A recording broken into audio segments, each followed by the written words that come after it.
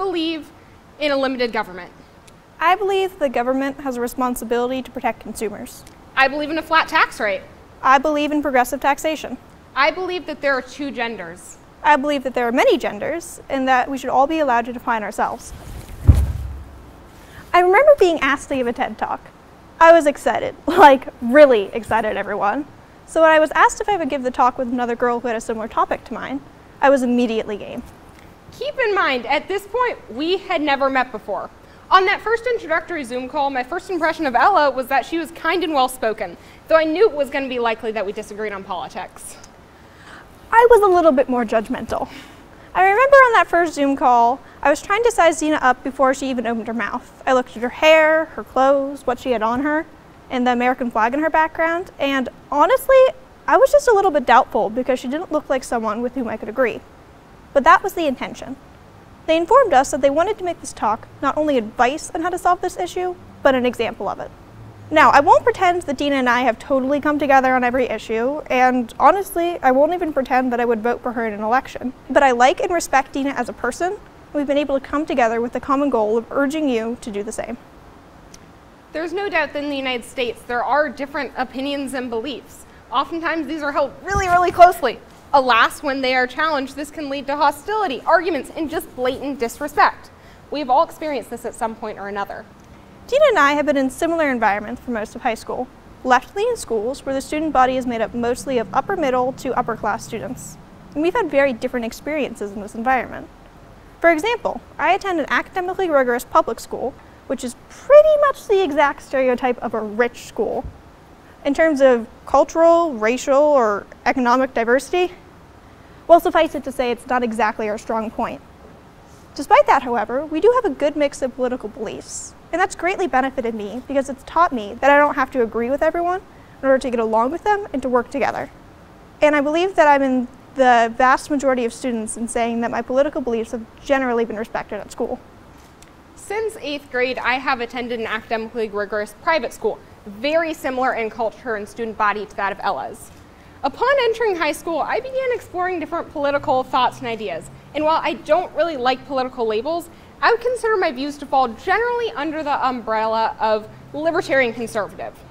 When I made this ideological shift, something strange happened. People more or less stopped talking to me. I was socially ostracized. Now, this could just be because people thought of me as being one of the weird kids. And in all honesty, that's probably very true. But the sad reality of the situation is that I've talked to other current students and alumni who have beliefs that are just kind of different than the norm. And they tell me that while at this school, they were or are scared to share their views because of the heavy social ramifications. But political hatred is not just on an individual basis. In 2017, a Pew Research poll found that 81% of Americans view the other political party, quote, very unfavorably. And that same poll found that 1/2 of Republicans and 2/3 of Democrats have, quote, few or no friends in the other political party. And that's a big part of the problem. There's absolutely hate and hostility towards people on the other side of the aisle. The right hates the left hates the right, libertarians are off doing who knows what, but either way, we see this hate manifest everywhere in our current climate. On social media, the news, or just in casual conversation, there's an acute with us or against us attitude. And in the case that you're against us, then you're portrayed more or less as the devil reincarnate. We have all heard before why this is important. The country is dividing along ideological lines, and things like civility, decency, or just a respect of a common humanity is being lost. So if this issue is so perverse that it endangers the very existence of our country, why are we so incapable of considering a compromise? If it's so huge that it is wearing away at the soul of our democracy, why are we so incapable of stopping, taking a breath, and addressing the problem? There are a lot of reasons for this, and the two of us don't even agree on that.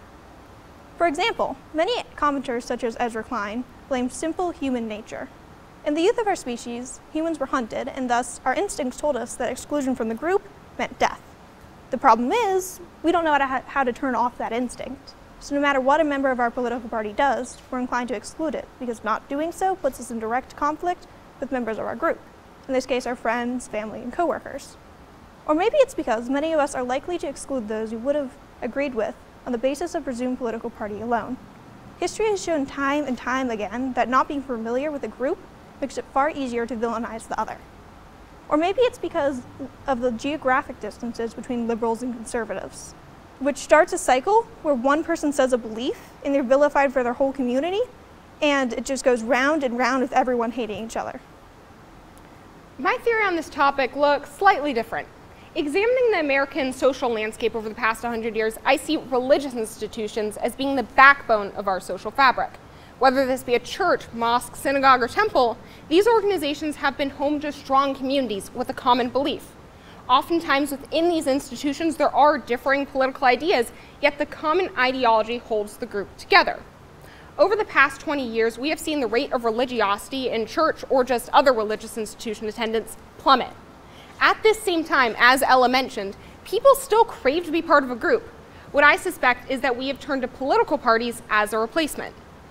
So how do we fix the societal tension? We propose having conversations. A buddy of mine and I teach a class at our synagogue's religious school dedicated to teaching kids about tikkun olam, which is a concept in Judaism that means repairing the world. Around the time of the election, we taught a lesson on how to have conversations with people you disagree with. The framework we created, while targeted towards kids, is applicable for all ages. Our theory breaks down into 5 things to practice to have a good and meaningful conversation. The first is being respectful. Now, this seems super simple to most people, yet in reality, it is the reason why so many seemingly innocent conversations turn to yelling matches. Being respectful means just acknowledging that the other person has their own thoughts and feelings, and while you may disagree with them on something, or everything, it is important to treat them as another human being, not an enemy. After that comes empathy. Practicing empathy in conversation means just acknowledging that the other person has maybe had different life experiences that have led them to their conclusions. Then there is reason. Now, reason is something that is trampled over these days, yet it is one of the most important things in having an actually quality discourse. Using reason means trying to be logical, avoiding logical fallacies, character jabs, and instead trying to make a well-formed argument, and at the same time trying to understand theirs. To understand another's argument, it is vital to use the next tool, listening. Listening is something that is absolutely preached to us when we are younger, yet it seems that once we get older, we forget just how important it is. Through listening, you can truly understand another's point of view, and you avoid just jumping to conclusion based on preconceived notions about their perspective. Lastly is grace. Grace manifests itself in a couple ways in a conversation. The first is realizing that you may not always be right and that it's okay to change your perspective. The other facet of this is being okay with disagreement. Now, this can be really challenging, especially on those topics which you know you're right about, but it is absolutely essential. But it's not just having conversations with others that is important. We're to combat political hatred in our everyday lives, we have to go to the source, to our own subconscious thoughts. We have to have conversations with ourselves. Now, I know that sounds a little insane, but stick with me here. Most of us don't look at someone we perceive to be part of the other political party and think, well, they look like a Republican. I'm not going to talk to them. More accurately, we look at someone, look at their clothes, their hair, what they have on them, and make subconscious calculations. Pink hair, plus NYC t-shirt, plus art portfolio equals Democrat, equals communist, equals crazy. So we choose not to interact with that person. And long sleeve shirt plus cross necklace plus long jean skirt equals Republican, equals homophobic, equals crazy. So we choose not to interact with that person. But really, we don't know anything about them. Maybe they are a member of the other political party. Maybe that just really doesn't mean that much to them. Maybe it does, but maybe it just wouldn't have been an issue between the two of you. And maybe you'll find that you're able to work on important projects together, like writing a TED Talk, for example. So I'd ask you to take a moment when you automatically count someone out and consider your own thought process. Here's a method I've learned through the trials of anxiety. Firstly, pause and allow yourself to think through your own thought process unhindered by outside influences. Secondly, really think through that process. Ask yourself questions like, why did I think this about them? Was it something in their appearance? Or do I really need to feel uncomfortable around them? And asking yourself these questions, it's important to be completely honest with yourself. It's just for you, and no one else will hear it, so it's okay if you're disappointed in the answers. And finally, let yourself be imperfect. More than likely, you've had a time where you've been guilty of political hatred, and that's okay. What's important is checking yourself, learning from it, and trying to move past it. And if you're doing that, then you're on the right path. Like we mentioned before, Ella and I did not know each other before doing this talk, and we were more or less forced into working together.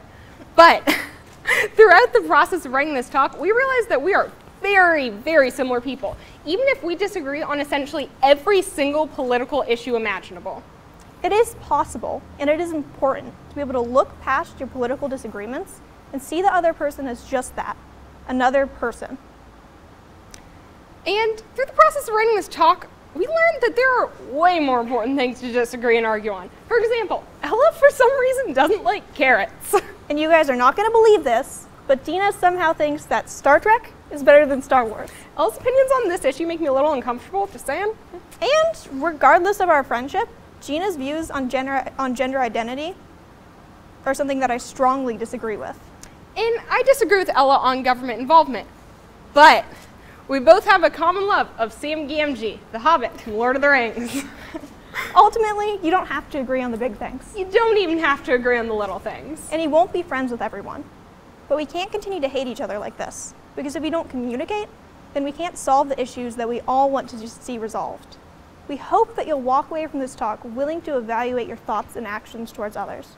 And we hope that that will lead you to understand others a little bit more. All right. Are we doing a socially distanced high five?